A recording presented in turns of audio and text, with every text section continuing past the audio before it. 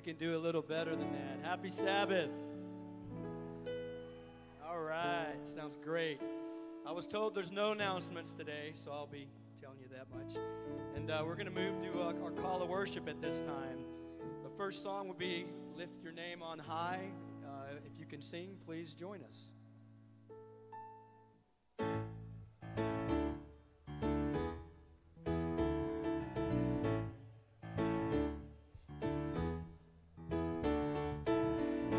Lord, I lift your name on high.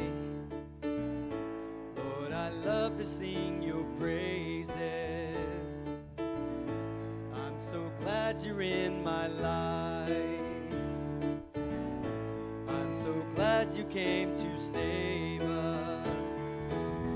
You came from heaven to earth to show the way, from the earth to the cross.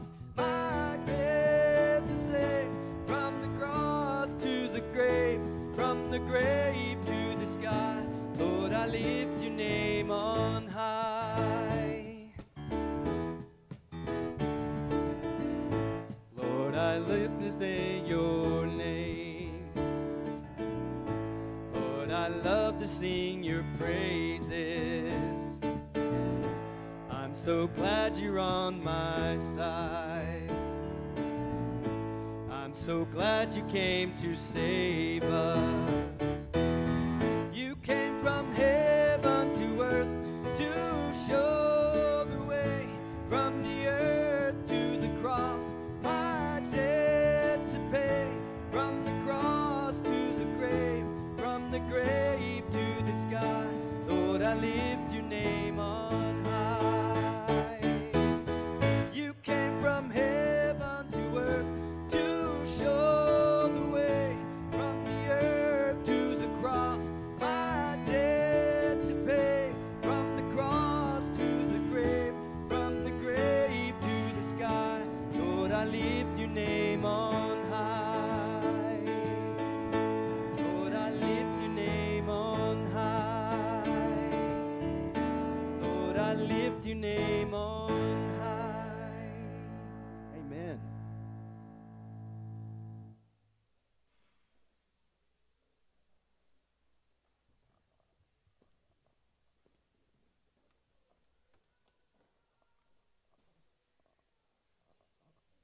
Good morning, everybody. Happy Sabbath. I have the children's story today. So, if you're a kid, raise your hand so I can see you. Oh, we have kids of all ages today. Awesome. So, I want to tell you a story. Well, actually, it's not really a story so much. I just want to tell you about my dog. Does anyone remember, have you ever heard me say what my dog's name is? Does anyone know what my dog's name is? Yell it out if you know. Fluffy is not correct. Zoe is correct. Okay, so my dog Zoe, who is also Fluffy, but that's just not her name. So I just want to tell you something she does that's so awesome. Not really, it's not awesome. Her favorite thing to do is wait until at the end of the day, when I'm done working. Sometimes I work from home these days during these pandemic times. But at the end of the day, I like to sit in my favorite chair with like a blanket and maybe read a nice book. Maybe I'll have supper from my chair because, you know, who cares? I can do that. And I just want to relax. I'm just done. I don't want to do anything else, and I certainly don't want to get up. And she'll wait till I'm all perfectly relaxed, and then she'll look at me and she'll just be like, and I'll be like, what? What do you want? And she'll just look at me really intently. And I'll be like, what do you want? And she'll just look at me, and then I have to play the guessing game of what does my dog want? Because she won't stop until I give her what she wants. But you know what? She doesn't use her words. I just want her to use her words, so I have to guess, does she need to go outside? And so I'll get up, and I'll put my shoes on, and it's cold now, so I put a jacket on. I put her harness on, which is a little complicated. Sometimes it gets tangled. And I put her leash on, and we go outside, and she just takes her time picking a spot, and maybe she doesn't actually have to go to the bathroom, so then it's just a big waste of time, and I don't figure that out for a long time. So I go back inside, and I get all comfortable again and all cozy, and I feel her eyes just staring at me. So I'll say, what do you want? Use your words, Zoe, use your words. I can't help you if you don't tell me what you need. And so then I have to get up, and I think, well, maybe she wants a treat. Well, she always wants a treat. So I think, all right, I figured it out. She just wanted a treat. And I'll sit back down, and I'll get comfortable, and I'll feel her eyes staring at me, and she makes me get up 100 times trying to figure out what it is that she wants. And sometimes, after all these different tries of all these different things, I finally figure out that all she wants is to sit in my lap. And I think, well, Zoe, just use your legs and jump up here instead of just staring at me and making me pick you up and put you on my lap. Sometimes I just wish that we spoke the same language. You know, sometimes it's hard to communicate. And I know humans and dogs don't speak the same language. There's a barrier right there. But sometimes it's hard to communicate with each other, right?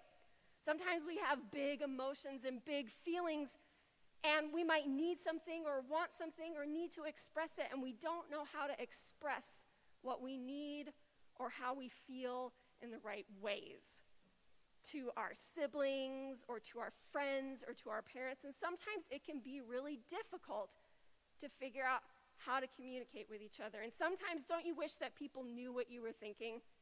Don't you wish that people knew what you were feeling? Wouldn't that make it easier sometimes? You know, the awesome thing about Jesus, the awesome thing about God, is that he speaks the language of our heart. He knows exactly how we're feeling, even if we don't know how we're feeling. He knows exactly what we need, even if we don't know what we need. You know, Paul wrote in the book of Romans 8:26-27, in the same way, the Spirit helps us in our weakness. That's the Holy Spirit. We do not know what we ought to pray for, but the Spirit himself intercedes for us with wordless groans. And he who searches our hearts knows the mind of the Spirit, because the Spirit intercedes for God's people in accordance with the will of God. Now, that's a lot of big words, but I'll tell you what it means. It means that the Holy Spirit speaks the language of your heart. He knows what you need, and you don't ever have to worry about how to communicate with God, because God already knows. God will never look at you the same way that I look at Zoe and say, use your words. I don't know what you're thinking. God knows exactly what you're thinking, and he knows your heart. Let's thank him for that right now. Dear Jesus, we love you so much. Thank you for the Holy Spirit who knows the language of our hearts.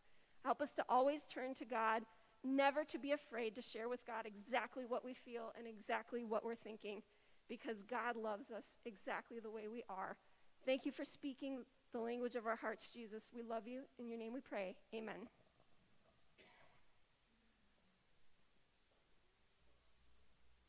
Now time for our church offering. Our offering emphasis this morning is our church budget. I want to start by saying thank you for your continued faithfulness and generosity in giving to our budget. You have helped us keep it in line. Through the end of September, we have a small spending deficit of around $4,000, which is something we can easily make up as we cover our expenses for the remaining of this year.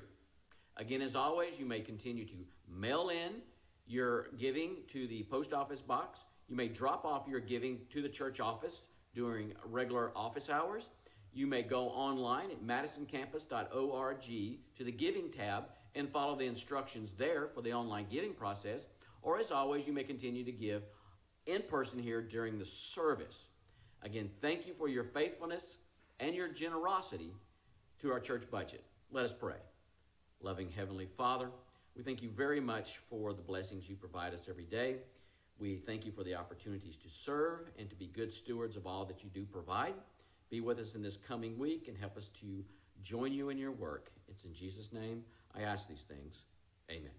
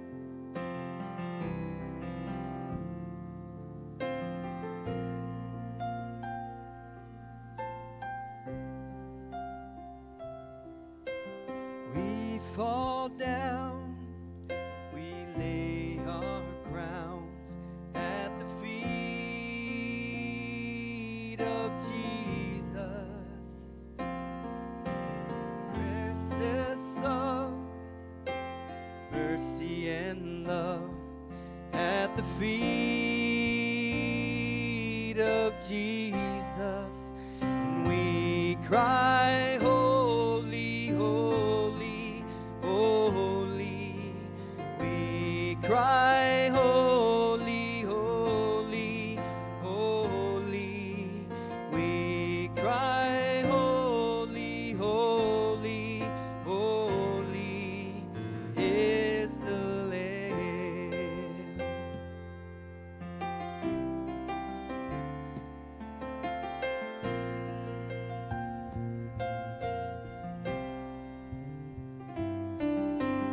We fall down, we lay our crown at the feet of Jesus. The greatness of mercy and love at the feet of Jesus. And we cry, holy, holy, holy. We cry, holy, holy, holy. We cry, holy, holy, holy is the Lamb.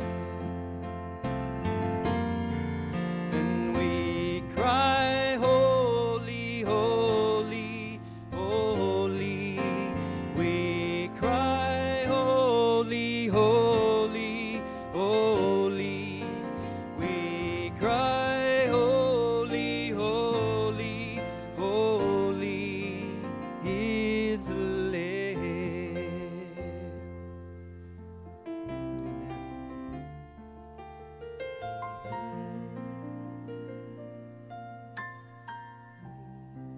Amen.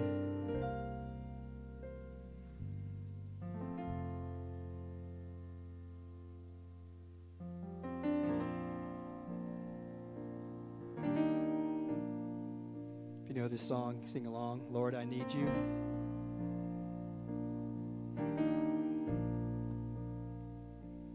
Lord, I come, I confess, bowing here, I find my rest. And without you, I fall apart. You're the one that guides my heart.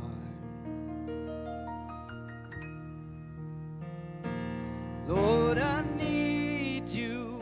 Oh, I need you. Every hour I need you.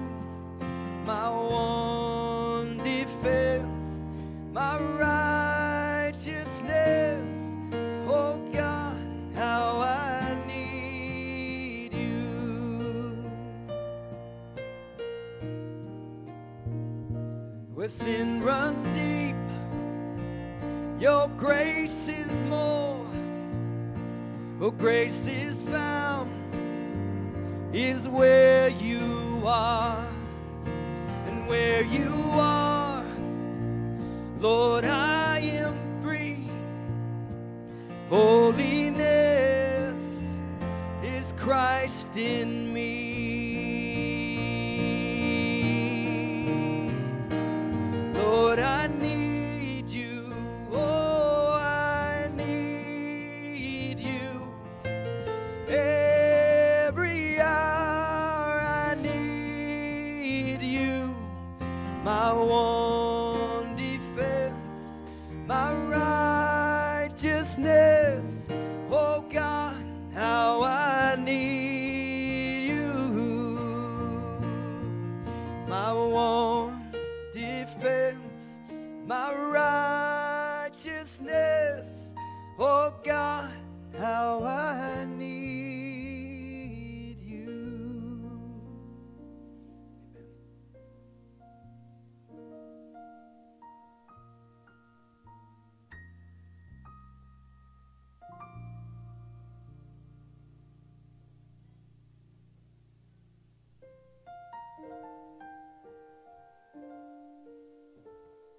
Happy Sabbath. That was weak. Come on. Happy Sabbath. That was better. Okay. I can't speak with this on very well, so bear with me. How was your week? Was it a good week? Did it feel like a dumpster fire? How was your week? Was it kind of in the middle there? I think this whole year has been some great moments, maybe at the beginning of the year, some terrible moments through most of the year, and I think a lot of us are just kind of hoping that it settles down a bit.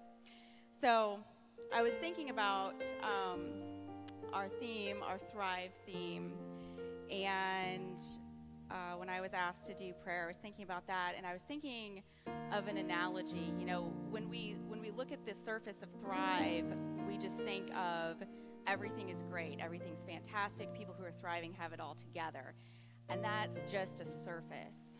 To thrive, I believe, really means to have deep roots so that you're still growing and you're still able to continue well even in the midst of bleakness. And it reminded me of something I saw when the Smokies, remember when they burned a few years ago? It was devastating. And my husband and I went there not too long after that happened, I guess, well, maybe about a year. And we just looked at the devastation and thought, how, you know, this part of the country doesn't see this. How are they going to recover? And as we drove up, there are lookouts everywhere if you've ever been to the Smokies. And so we pulled off and got out of the car, and we're just looking around at all the burnt trees. I mean, they were still black and burnt.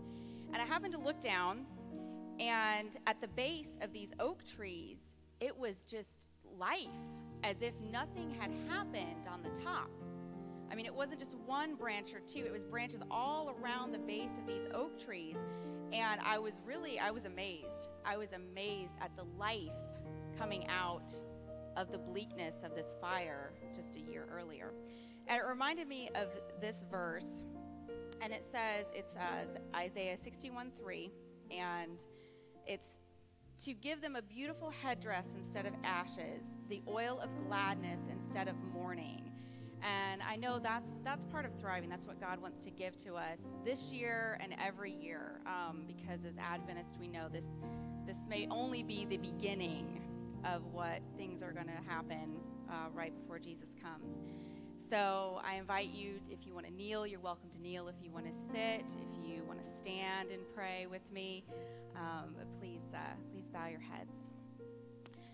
Heavenly Father, I want to thank you so much for this beautiful Sabbath day. I want to thank you, Lord, for giving us the opportunity, the freedom and the opportunity to gather here together and worship you and glorify you and know that you want us to thrive. You have given us the Holy Spirit, and you've given us the tools so that we can thrive in the midst of any kind of destruction or any kind of uncertainty. And we ask, Lord, that you join us today and bring your Spirit here, and we ask that you be with Pastor Ken as he gives us your message. And Lord, we just pray that you continue to protect us, continue to guide us, and be with us. In Jesus' name, amen.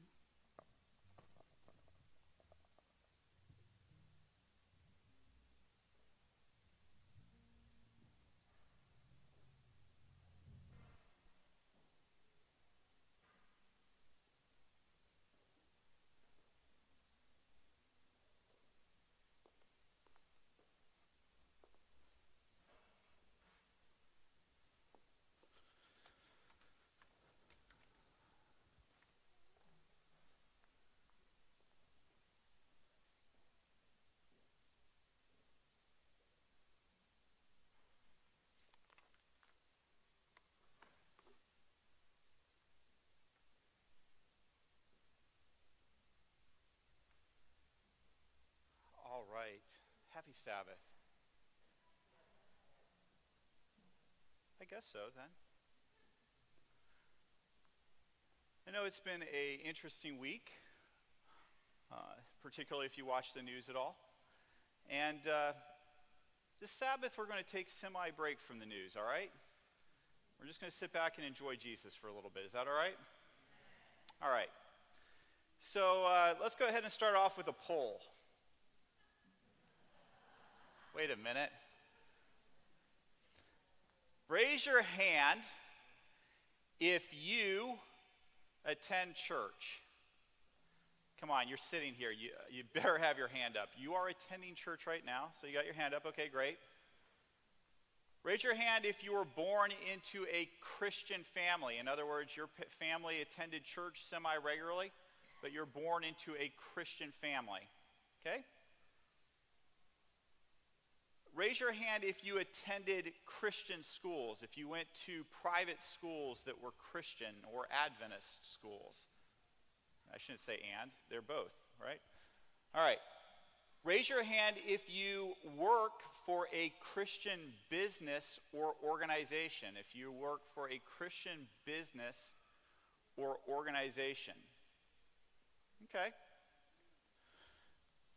Finally, raise your hand if you are a member of the Madison campus Seventh-day Adventist Church. Large percentage of you are. Excellent. Then this sermon's for you. We're talking about thriving in Jerusalem. I'm doing a 4-part series on thriving in different cities, 3 of them from the Bible, the one that we live in Nashville as well, that we've added as the final sermon in the series. Last week we started in Egypt. What does it take to thrive in Egypt? And we found out that Egypt, often thought of as the land of bondage, is also something else, right? There are 2 aspects to Egypt. It's also a land of refuge. God sends his people to Egypt to find refuge, including Jesus himself, who as a little baby was taken to Egypt to protect him from King Herod. The problem with Egypt is when God sends us to a place of refuge and we make that our home instead of recognizing it's only temporary. And so we talked about how Egypt is this metaphor for how God can provide refuge to us, but it's not a place to stay. It's temporary. This week we're talking about thriving in Jerusalem.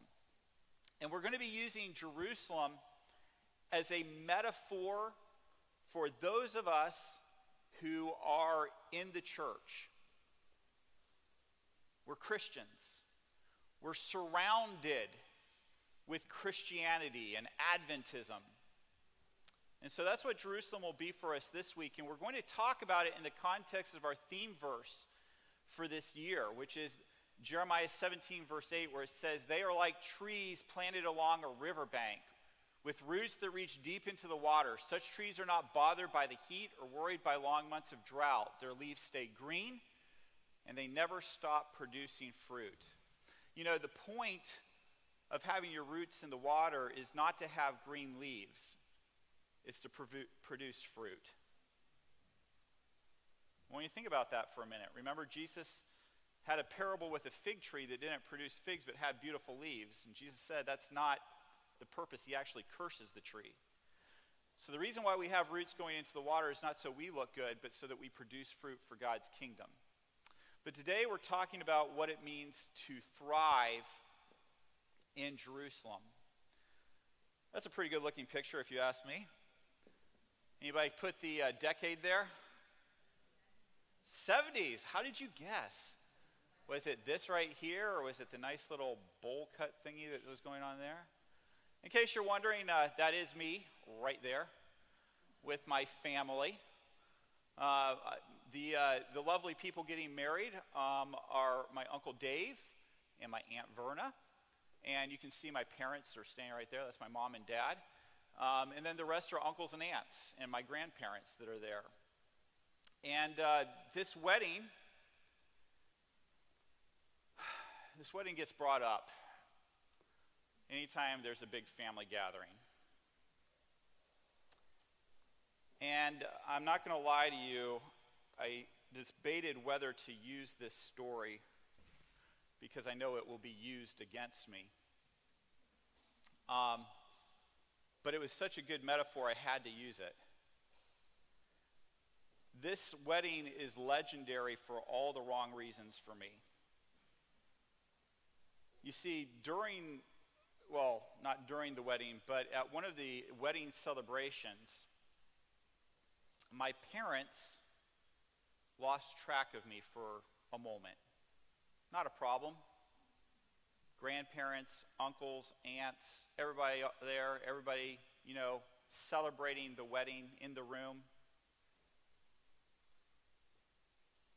And then my mother smelled something.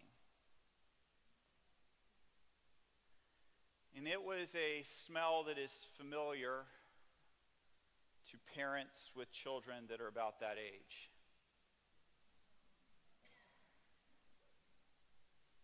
It wasn't a pleasant smell. It was the smell of a diaper that needed changing. No problem. We know how that works. My parents changed thousands of diapers, I'm sure. However, my mother became more horrified as she looked to see where the smell was originating and looked down and saw that there was a trail. These were the days before it was common to have, diapers that work. This is back in the day when you had the cloth diapers and the pins right in them, right? And to my mother's horror, through the middle of the gathering hall that we're in is a brown streak. A smelly brown streak leading to a child who was squatting, making the sounds that would go along with more brown stuff coming out. And my mother, as any of you who are parents you can just feel her, because this is a wedding. And this is my child literally pooping on your wedding.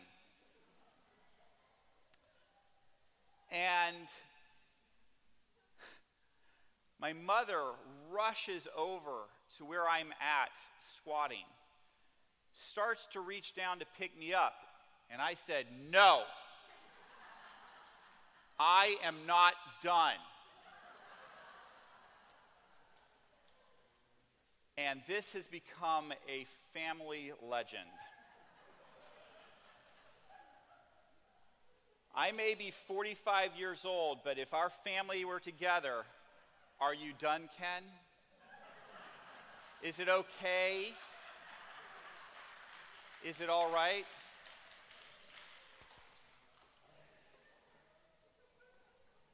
Some of you are desperately trying to figure out what this has to do with the sermon. I'm going to leave you hanging for a little bit because I'm not done yet. Jerusalem. Jerusalem has an incredible history to it. The first place that we see it being mentioned in the Bible is in Genesis chapter 14, when Melchizedek, the king of Salem, comes to bless Abraham after a military victory by Abraham and his servants. And Abraham pays a tenth of the spoils to Melchizedek, a king of the Most High God, or a priest of the Most High God.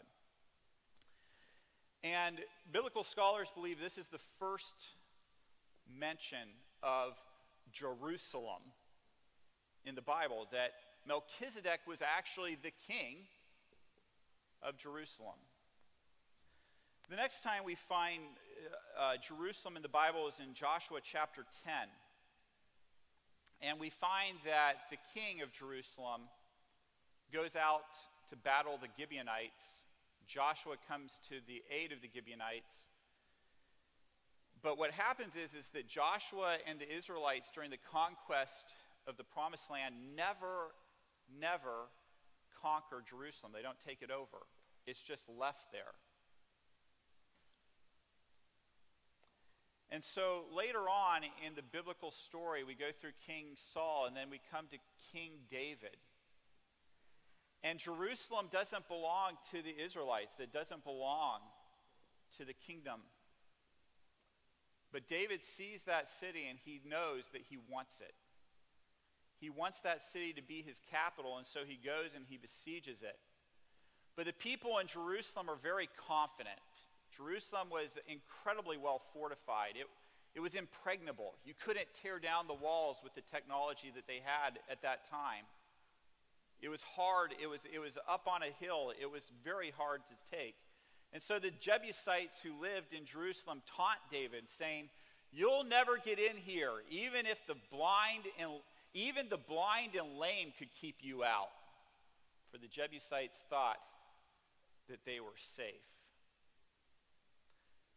I find it interesting that the Bible says this, because it's going to the point that I really want you to come away with today. They taunt David, saying, "You couldn't get here. Even the people who are blind and lame could defend the city from you." And David actually conquers the city. He finds a waterway in, comes in, conquers the city. And then he has the last laugh. But I want you to see the real danger of Jerusalem. The real danger of Jerusalem is that people think that they're safe because they live there. Can I say that one more time for you? Remember, we're talking metaphorically. I'm asking you to think metaphorically. But the problem with Jerusalem is that people think that they're safe simply because they live there. David conquers the city. It's known as the city of David. It's also known as the city of peace. Why? Because that last part, Salem there, if you say it, when you transliterate it, it sounds like shalom in Hebrew, which means peace. So when they would look at Jerusalem, the way that it sounded was a lot like the Hebrew for peace. So it was the city of peace. Today it's known as the Holy City. 3 major world religions consider it the center of worship: Islam, Judaism, Christianity. All claim Jerusalem as the holy city. But the problem with the holy city is that a lot of people think that they're safe because they live there.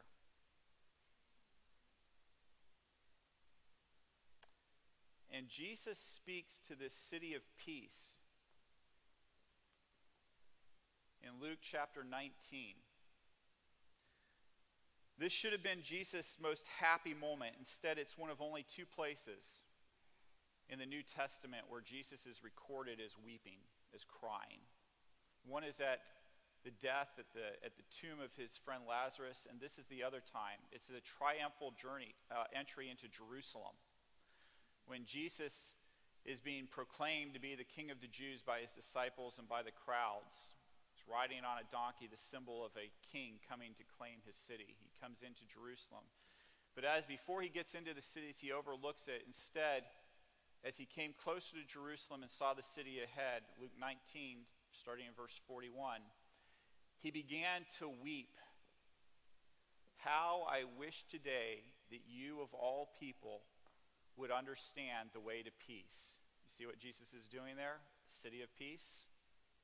You're the city of peace, but you don't understand the way to peace. But now it's too late, and peace is hidden from your eyes. Before long, your enemies will build ramparts against your walls and encircle you and close you in from every side.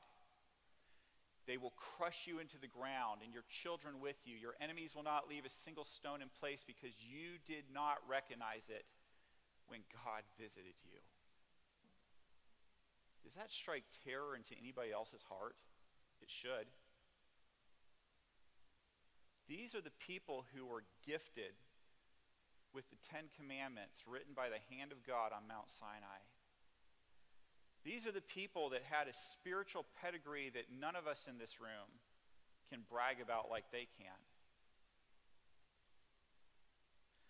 These are the people that literally had God living with them in the sanctuary. There was Solomon's temple, there was the second temple, and by this time there was King Herod's temple. Magnificent structures of worship. But Jesus says to them, your enemies will not leave a single stone in place because you did not recognize it when God visited you. That should keep every single one of us in this room on our knees praying about that. Because if it could happen to them, it can happen to us. How terrible is it to have God show up and not recognize him? It should bring us to tears. For God to show up and to not recognize him. You see, recognizing God has nothing to do with where you live. It doesn't have anything to do with following the rules. It's not about your church membership. It's not about your heritage and genealogies. These things, when that's all you have, will leave you blind and lame and thinking that you can defend a city.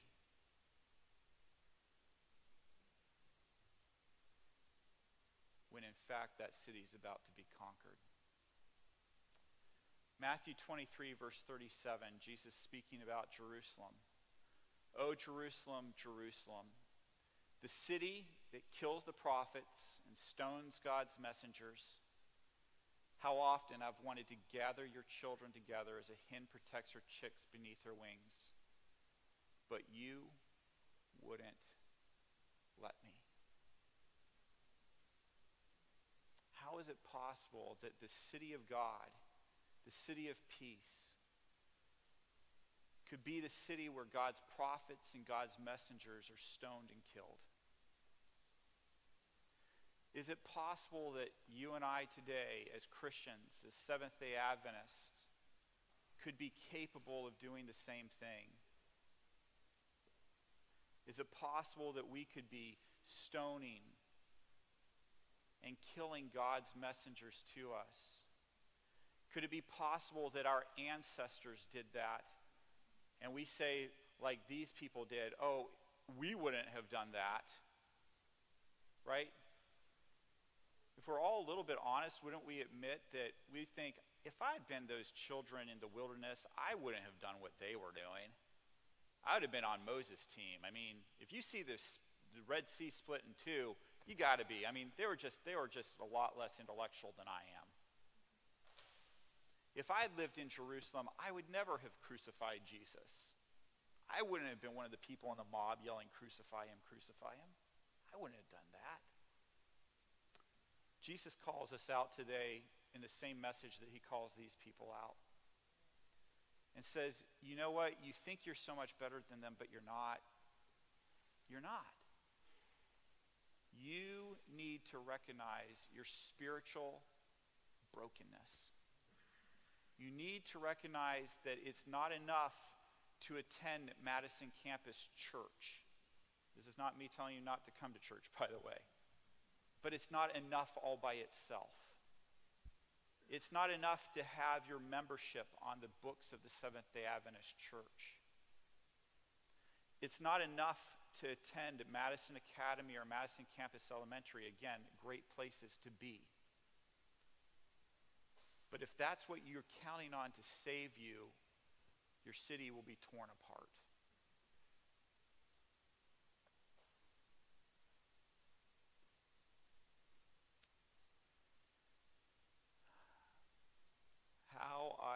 long to protect you as a hen protects her chicks beneath her wings, but you wouldn't let me. Have you ever seen a hen protect her chicks? I don't know, the resolution isn't great in here, so it's hard to see, but there's little chicks around that chicken, and she is telling that dog, you're going to stay away. This billy goat decides to get a little attention from those chicks. Mama hen having none of it. None of it. Going to chase that. I watched another video that was a little bit more graphic than I wanted to, where a hen faced down a king cobra with her chicks. But I want you to notice something about a chick going under its mother's wings. A mother chick can run to that chick and put her wings over it, but if the chick runs away, as much as that mother chicken wants to protect it, it can't. Think about that for a minute. When you see that mother chicken, those chicks have to allow her to put her wings over them. Any one of them wants to go squirting away can. And then they're out there with the danger. And yeah, the mother will chase them down and do what she can to get them. But in the end, it's that chick's choice. It's something in theology that we call free will. God doesn't force us to accept his protection. He doesn't force us to go underneath his wings. But I want you to hear the heart of Jesus.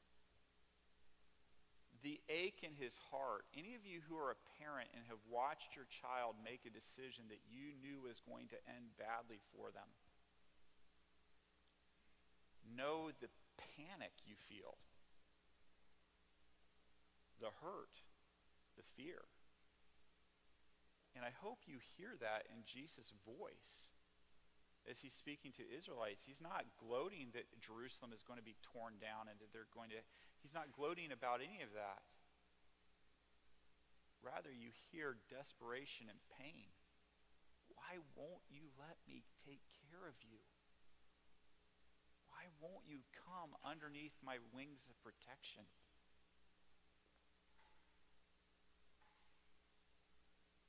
One of the people that didn't come under Jesus' wings of protection was a man named Saul. He couldn't stand what Jesus stood for. And when Jesus was crucified and came up missing afterwards, Saul began to persecute those who were left behind, persecuting the followers of this crazy Jesus. He held the coats for the people who would murder Stephen, the first Christian martyr. And holding those coats, it was a symbol of his acceptance. It was a symbol of his belief that that was the right thing to have happen. And then Paul met Jesus. Then Paul experienced Jesus in his fullness. And it transformed him. He realized the truth found in Philippians chapter 3, starting in verse 5. Paul's speaking of him. He changes his name. His life is so profoundly changed that Saul changes his name. His name is changed to Paul. Paul writes, I was circumcised when I was 8 days old. He's setting up his bona fides. I am a pure-blooded citizen of Israel and a member of the tribe of Benjamin, a real Hebrew if ever there was one. I was a member of the Pharisees who demand the strictest obedience to the Jewish law. I was so zealous that I harshly persecuted the church. And as for righteousness, I obeyed the law without fault. He should be saved then, right? He's got the genealogy. He keeps the commandments of God. He pursues what he believes is righteousness. I obeyed the law without fault. What does he say next? I once thought these things were valuable, but now I consider them worthless because of what Christ has done. Yes, everything is worthless when compared with the infinite value of knowing Christ Jesus my Lord. For his sake I have discarded everything else, counting it all as garbage. And by the way, that word there is more appropriate to what was in my diaper. But the New Living Translation didn't want to gross you out.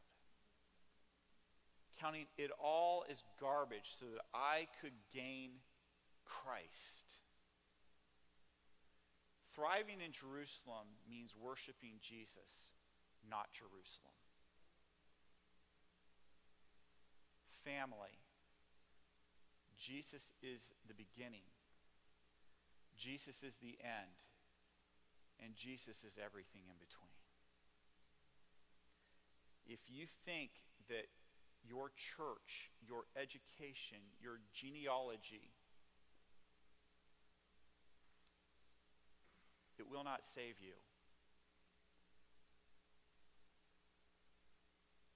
I sometimes hear people talk about how many generations Adventists they are. And I'm always happy to have that discussion because I wished it mattered. Because I'm a 7th generation Adventist, and I challenge you to beat that. Literally, one of my ancestors was a Millerite preacher. Beat that.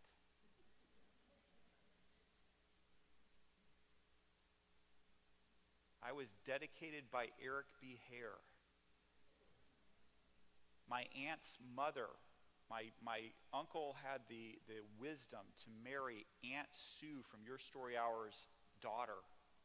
And so Aunt Sue sat on my bed and told me bedtime stories.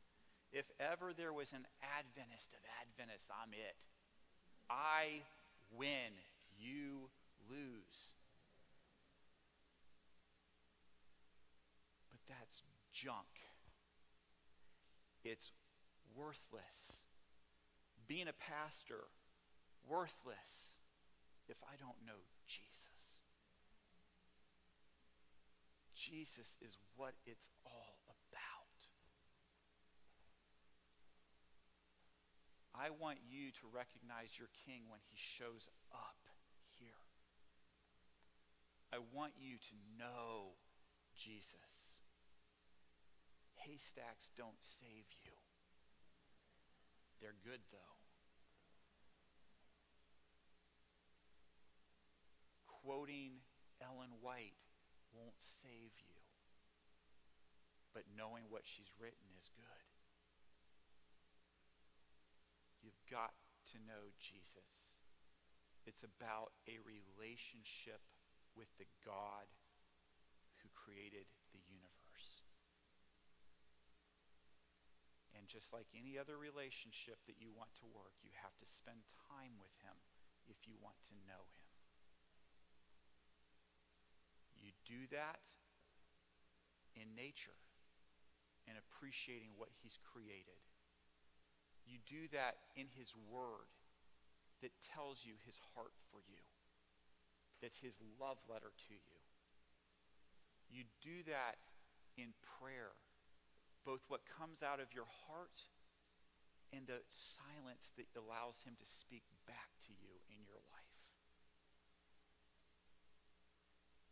Do not use church busyness to replace the relationship that you must have with Jesus.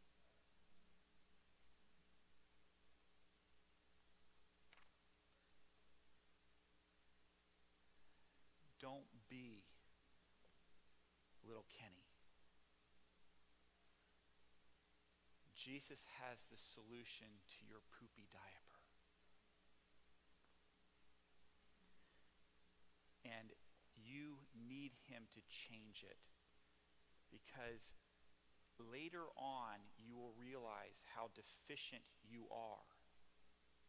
Anybody else recognize that as you've gotten older in life and you look back and you see how much you needed Jesus when you didn't really think, you thought you were doing just fine? Anybody else ever feel a little embarrassed by things that you did in the past? Family, accept Jesus today. Accept him every day. Choose him. Jesus, like my mother, wants to gather you in his arms, poopy diaper and all, and take you and fix the problem that you have. Are you going to tell him that you're not done yet? Jesus, I can make myself a little bit better before you take care of me. I'm not finished doing what I have to do here. Or will you accept that Heavenly Father who wants to take you under his wings, take you in his arms, and enter into deep and meaningful relationship with you? Let's pray. Heavenly Father, many of us in this room think we've accepted you into our hearts. Many in this room have. But Lord, I pray that we don't become arrogant, that we don't think that because of where we're at, what we've accomplished, what we've done, that somehow means we don't need you. May we be recommitted to growing into a deeper and more meaningful relationship with you with every day that goes by. We pray that your Holy Spirit would pull the weeds out of our life that try to choke you out. We pray that you would give us the desire to connect with you richly and deeply. Help us to worship you and never worship Jerusalem. We pray in your name. Amen. May God bless you. We're so happy that you are here today, and we want you to know that you can always watch our services online. We do want to encourage you to go ahead and have conversations outside in the fresh air. We do need to go ahead and take down the gym. Some of us will be needing to take care of that, so we just want to ask you to kind of move out of the gym so we can take care of some of those things. But God bless you. If you need anything, don't hesitate to reach out to any of your pastoral team. Have a great Sabbath.